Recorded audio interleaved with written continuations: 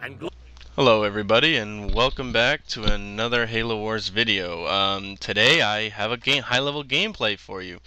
I had to cut out the beginning because really it's just both arbiters going tumble second, heading to each other's bases and collecting money. YouTube doesn't let me upload more than 10 minutes, so this is what I have to do. Sorry about it, but that's the best I can do. So all that's going on right now is I'm gonna say I'm just delaying the buildings coming up, and right now I have to say I'm doing a much better job on offense than this arbiter. I want to say it's death, but I think it's death playing the arbiter. Uh, so sorry, I having a hard time. It's my first commentary with a gameplay, so I'm just gonna try and stop the rambling, and I'm just gonna talk about the game purely. Okay.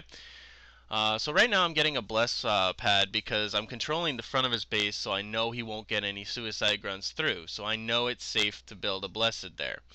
Um, Also, I've got him down 3 building spots already, as you can tell, and I haven't done anything, anything special. It's just what I do. I'll be putting up a video one of these days on how to do base damage like this and how to get a lead like this early, because I find that yeah, I would have to say every arbiter I play, except for limits, always gets like early warehouses down from me. Like they always end up being like 2 or 3 down by like 3 or 4 minutes.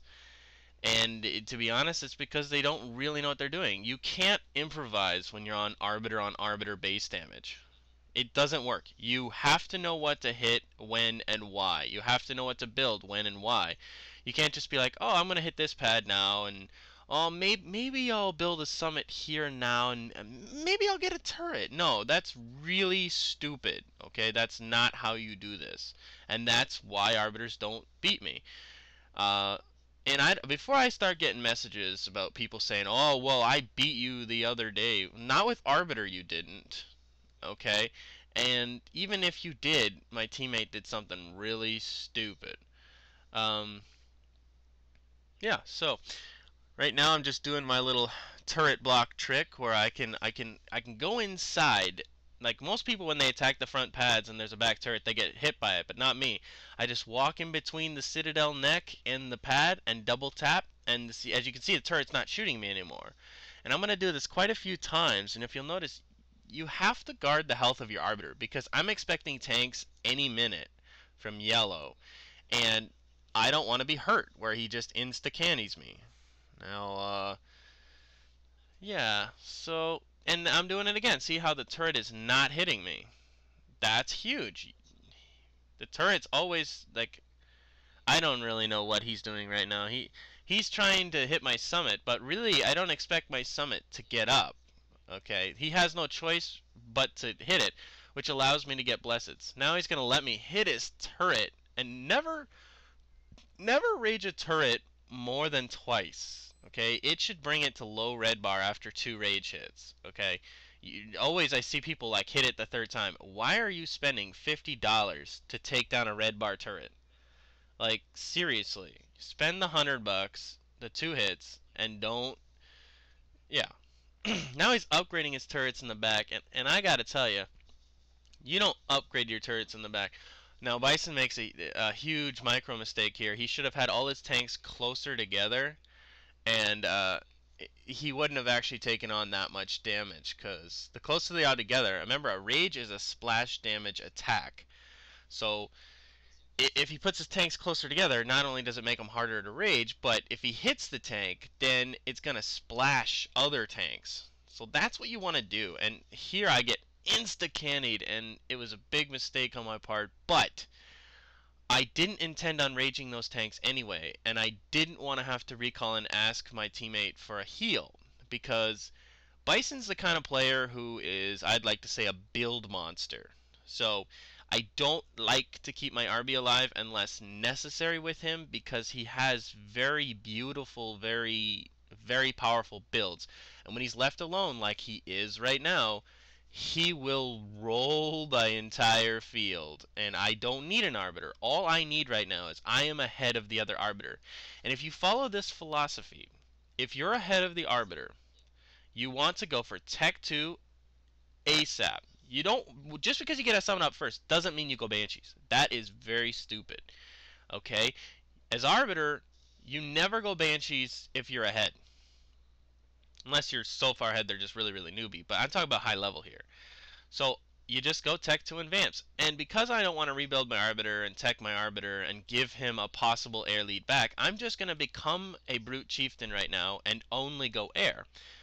Okay, so I'm just going to double pump the Vamps until I get air lead, which shouldn't be too many Vamps, and then I'm going to double pump Banshees, and we're going to 2v1 the yellow cutter, which I think is ambient chaos. I'm just going to call him chaos. Alright, if I'm wrong, I'm sorry. And to you, okay, so now we're going to make a push here because I know we have air lead, and I know he doesn't have a summit, and I know he doesn't have an RB. So we're just going to do a hit and run. Like, we don't want to kill this base. If we kill it, awesome. See, this mac's going to flash. See? Most people don't know that if you wait for the Mac and you see it flash, then you move. And you're about to see it again here in a second here. Watch. Bison's going to drop a Mac here, and you'll see it flash when he's clicked green on it. Flash. Boom. See that? So people get scared when they see a Mac, but really all you got to do is wait for the sound whoosh, and flash. And you shouldn't get hit by a Mac blast, ever. Unless you're choke pointed. But anyway, so as you can see, we're not pursuing the tanks. We're not going in front of the base. We're staying on the side of this base because we want to be able to escape. Like right now, he has power turret. We don't. Now we know we're getting power turret, so we're just going to fall back. And notice how we had that exit. We stripped a couple buildings. We stripped his summits. Now, right now, I should stop going vampires and start going banshees right now. I think I do this shortly. I think maybe right now. Yeah, right now. So you can see how I built 9 Vants. It's probably too many, but you know, you better be safe than sorry. Right now I make a mistake. It ends up working because he's trying to get a summon. It makes him stay on defense. It makes him think we're still attacking. You know, but really they could have been making a push right now, but seeing the tanks there, I decided, you know, we're just gonna stay. Yeah.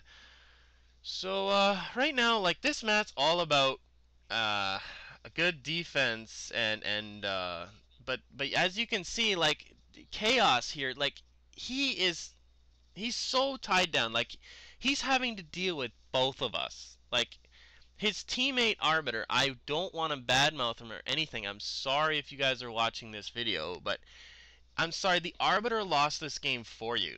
First, he was 3 buildings down from me, okay?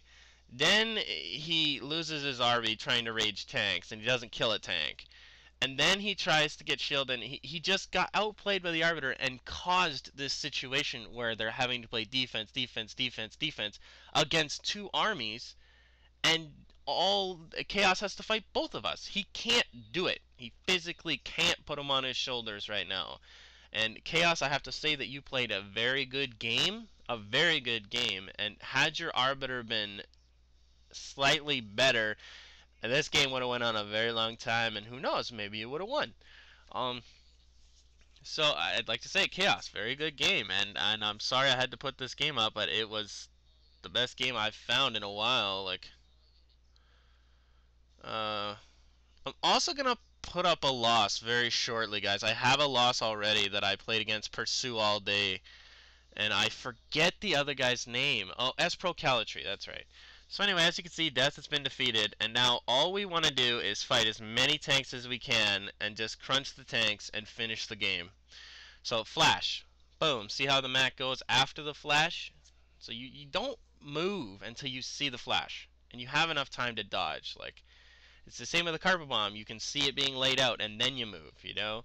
People just micro, micro, micro, and then they lead the carpet bomb or lead the Mac, and you get hit.